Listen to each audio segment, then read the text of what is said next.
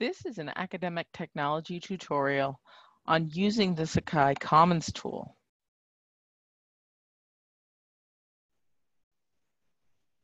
Begin by going to your course site. Most of you won't have the Commons tool turned on in your sidebar, so you'll need to go to Site Info, Manage Tools, and turn on the Commons tool.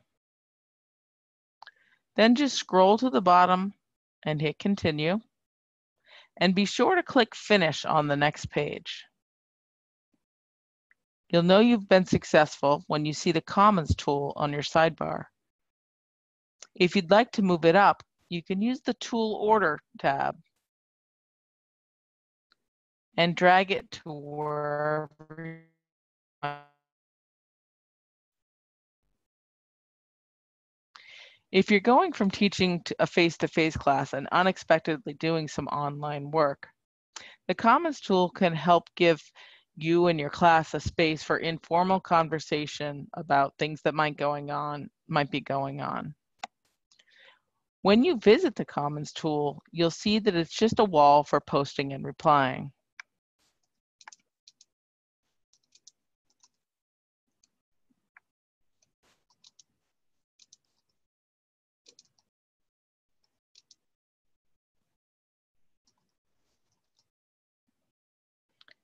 Just by clicking into your window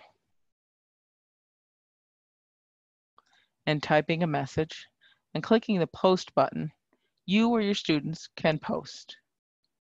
Once there are some posts on here, you'll be able to reply to a post or edit or delete your own posts if they were in error. To reply, you just click the reply button.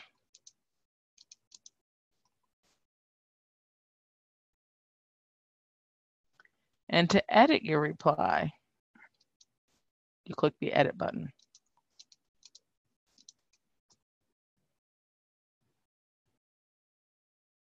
If it's no longer relevant, you can also delete it.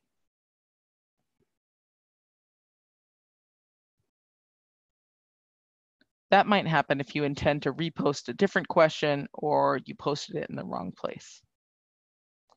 And that's how you use the Commons tool. If you have any questions about whether you should be using this in your course, please give us an email at at@antioch.edu.